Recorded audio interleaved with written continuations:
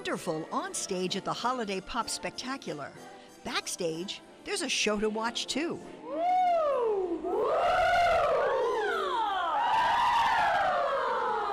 But you really have to know your part, and we rehearse. The sweatshirts and sneakers don't diminish the sound that's the signature of the Philadelphia Boys Choir.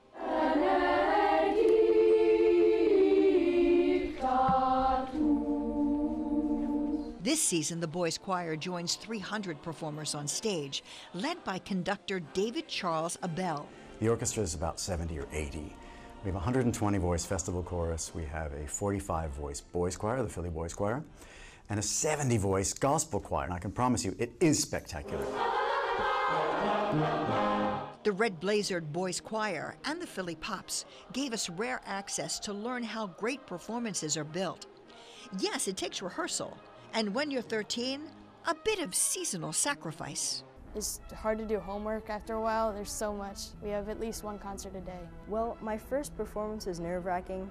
Then I realized, well, I'm going to be doing this a lot, so I better buck up. It's just amazing. I definitely have the holiday spirit in me, and I'm excited.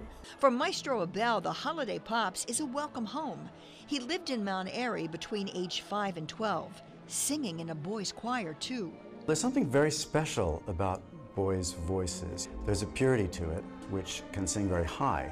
It's sacred, Christmas, and with that Pops feeling, pure Philly. The Holiday Pop Spectacular on stage through December the 21st. With an eye on the arts, Pat Shiraki, CBS 3 Eyewitness News.